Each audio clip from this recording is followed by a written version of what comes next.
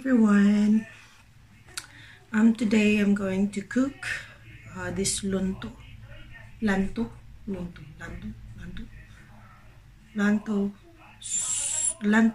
Keitto. Actually, hindi ko siya alam kung ano siya. Sa ito lang. Today I'm going to cook this Lanttu. Ayan siya. LanttuKeitto. Hindi ko alam ang pangalan. Lanttu pala talaga. Yes. Ito ay lulutuin ko. Veggie po ito. At healthy po ito para sa bata. And I used to cook this nung nasa sa amo ko. Actually, recipe ito ng amo ko. Tinuro sa akin. At in-apply ko to kay Kinsley before. And today, gagawin ko siya kay Kastarel. At kay Kim. Yes, first is we're going to boil the water. And while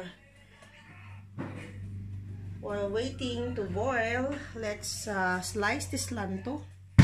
Wash it first.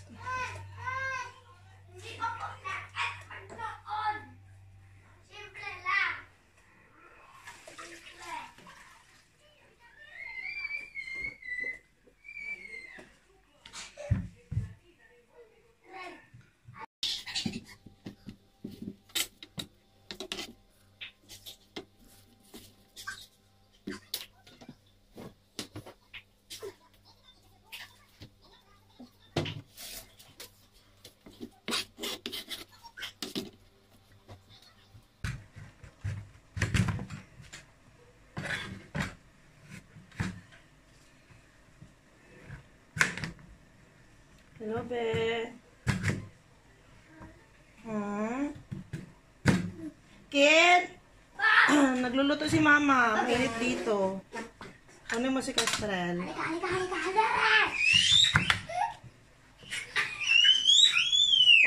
Huwag mo kargahin. Dito, Kastarel. Dalhin mo lang dyan. Yayain mo. Laruan.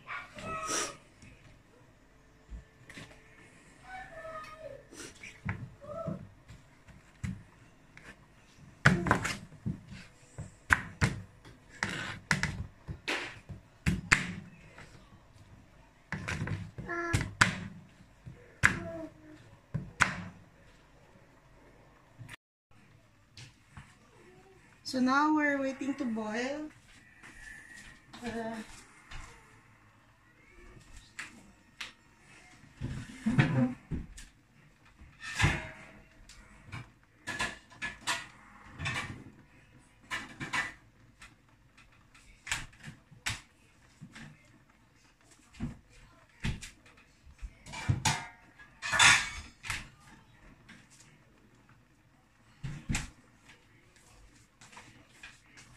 Takpan natin.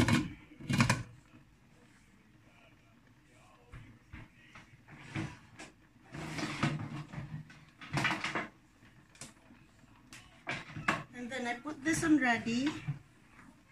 Masyado yatang maraming sabaw. Bawasan natin.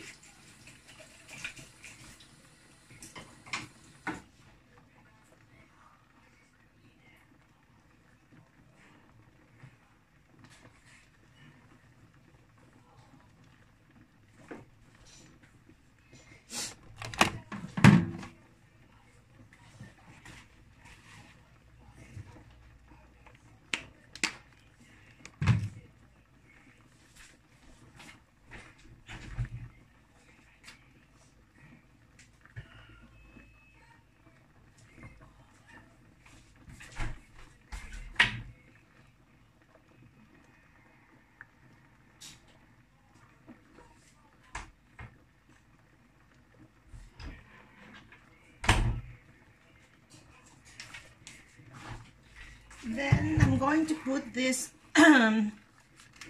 vegetable fondue. Ito.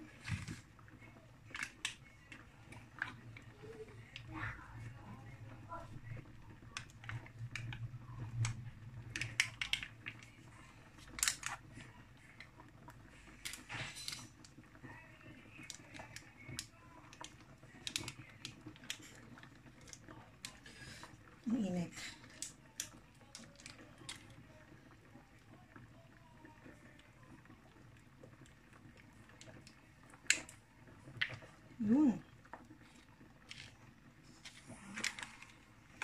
And then I'm going to put the butter.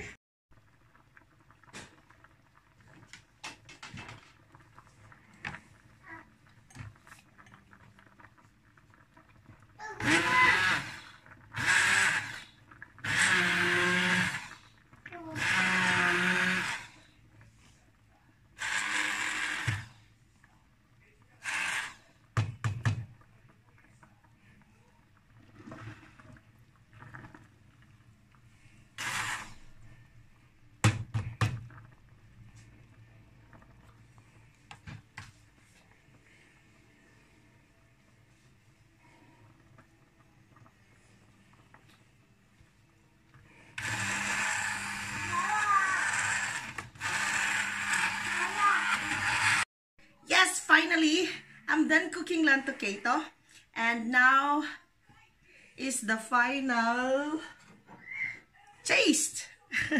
Let's see kung masarap ba.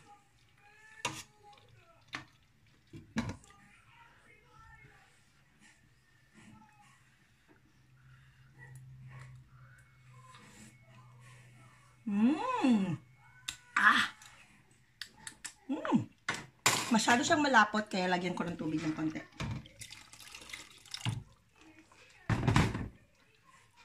Para hindi masyadong malapot. There you go. This is really the first time that I really like done cooking. I have been used in buying instant food or like ready to serve food, yung microwavable na lang. Kasi before I was busy at work, and I have been working a lot that I don't even have time to cook food for my family, and then my husband has been cooking for us. So now that I am on my sick leave, so I have been cooking, and I'm really trying to cook. I'm really learning because I'm not really a good cook, and yes, I've been asking friends and watching searching from Google what to do and how to cook this and that, and then I always try it, and my kids, my family are the one who judge my cooking. So let's see later if they gonna like it. I hope they gonna like it. I hope they will like it, actually. Yes. And yes, this is Mama AJ Vizda. Thank you. Until next time. Thank you for watching this video. I'm done cooking, and this is really already ready to serve. And konting palamigin lang natin para sa baby, and I hope he will like it. I hope they will like it, actually. And how would I say? Yes, thank you so much, guys, for watching this video, and don't forget to like, click the subscribe, and share this video para naman po ma-share ko sa iba o mapanood ng iba, lalo na sa mga mommies na hindi talaga nagluluto, no? Yung mga mommies na katulad ko na super busy mom, and then pag may time at hindi talaga mahilig magluto pero nagtatry na magluto, ito po yun. Ito yung the best na para sa mga bata na lutuin. Pwede din to sa adult at sa mga nagda-diet, actually. This is really good. And tanggalin lang yung butter para mas healthier siya. Nilagyan ko siya kasi siya ng butter kasi mas masarap kung may butter. Pero if you want to make it healthier, so just don't put the butter on it, and it's really healthy. And yes, and click the thumbs up. Mama AJ Vizda here. Until next time. Love you guys.